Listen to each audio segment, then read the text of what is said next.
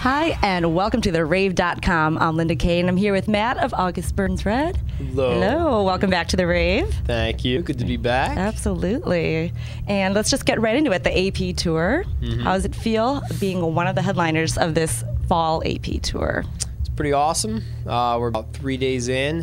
This is our 4th show, and all the shows have been amazing so far. It's our first tour in the U.S. in a bus, and it's wrapped in this like big Airwalk logo, and then on the other side it has all the band's names, and it's kind of surreal walking on the bus, just kind of looking at all the names, and then walking to my bed, and it's a very comfortable tour. It's been great so far. Nice. I did see it outside. How can you miss it? Yeah, it's white.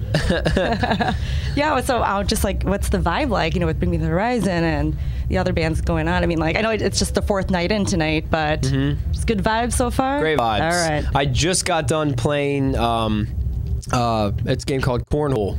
Yes. You take a beanbag and you throw it across 20-foot gap and you land it in the hole. So that kind of encompasses the vibe of the tour so far. It's really easy going. We like to kind of pass the time with games like that. And we've actually toured with Bring Me the Horizon before, so it's not that we came into the tour not knowing any of the bands. We are more so a heavier band than the other bands, I guess, but I like that dynamically. I think Polar Bear Club is a cool band. They're a little bit softer. This Is Hell is sound checking right now, I think, and they're a little bit more like old school hardcore. Bring Me the Horizon's obviously heavy and kind of has their own staple sound, and then Amorosa's awesome. They're kind of out in their own world, so I love it. It's been a great tour so far. Nice. Yeah. And now let's just talk about your current full-length album, Constellations. Congratulations on the success of that. Thank you. And now you recently released your first live CD, DVD, called Home. There it is. There it is. All I like right. that artwork. It's cool. Yeah, well, tell us about what it was like making it.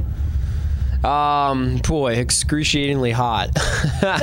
We filmed it at home in a gym, and there were 1,200 people in the gym, and we did the whole set at noon the day we played the show for the audio, so we could record everything in case something went wrong for the actual show. And so I played all 14 tracks. I played drums in the band, and I was soaked and just exhausted by the time we were done. By 1 or 2 o'clock. It was like an hour-and-a-half set. And then show time came, and I was like, all right, I feel all right. I drank some waters and Red Bulls and felt good. Well, by the 4th song, I don't remember playing the 4th song. I actually blacked out.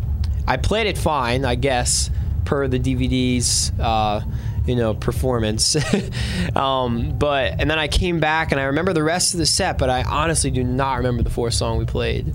And so it kind of made for an exciting DVD, because I look back at it and I watched it the other day, and you can see the pain and like how much energy I'm exerting, and sweat's pouring out of me, and just it took a lot to get through it. But it's a really cool DVD. It's 2 parts. So there's the live part, which is called Home, and then the other part of the DVD is called Away Games, and that's a documentary of the band.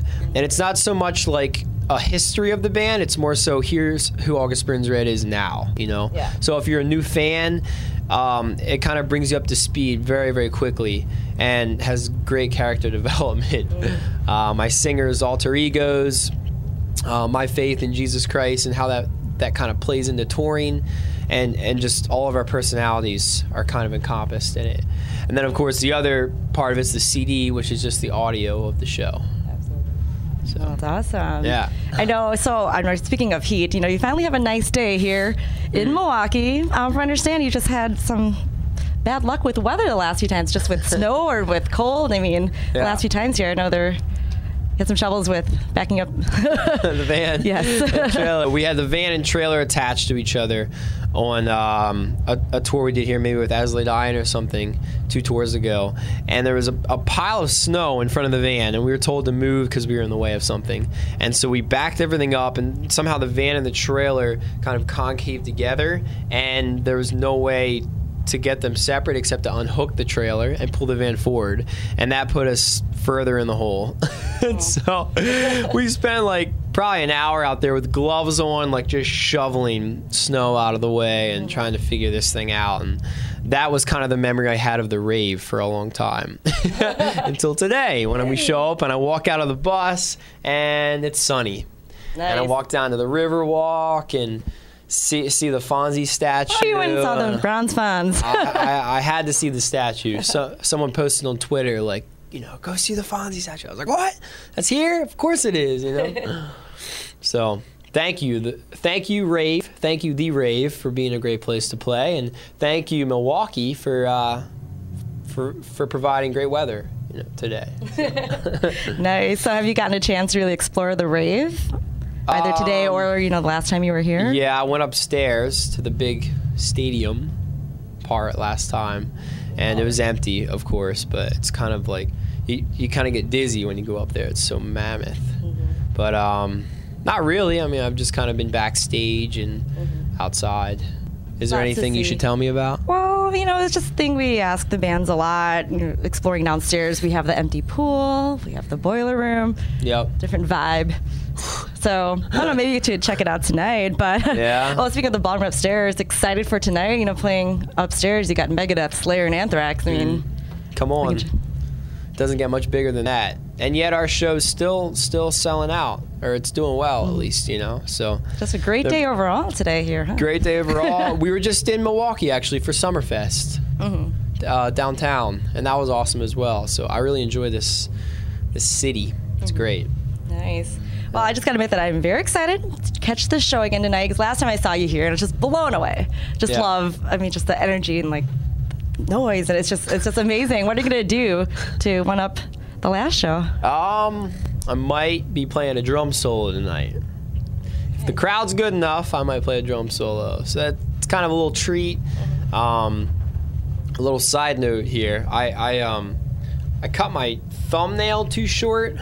And this is not a big deal to anyone really, unless you play an instrument and you know what I feel, but there's like blood underneath my fingernail. When I hold the stick, it kind of pushes up on the skin, and so depending on how I feel, you know, I'll play the solo. If I'm hurting too much, you'll know it, and I won't play it. So. Cool. Well, what's next for August Burns Red? Boy, what's next? We're doing this tour until the end of November. Then we go to Australia for 7 shows, I think, with No Effects. Me First and the Gimme Gimmes. I think Killswitch Engage is on it. Parkway Drive, Suicide Silence, A Day to Remember. It's a huge, like, 6 or 7 day tour called No Sleep Till ... And then we write and record a new CD this winter. Do some little shows in the spring, and then we'll hopefully release the record next summer. That's awesome. So. Very busy. All right. Well, thank you so much for joining us, Matt. Good luck on the rest of the tour, and can't wait for tonight. All right. Thank you very much. Right. And thank you for watching therave.com. Make sure to check out August Burns Red's current live CD, DVD release, Home. And we'll see you soon next time on therave.com.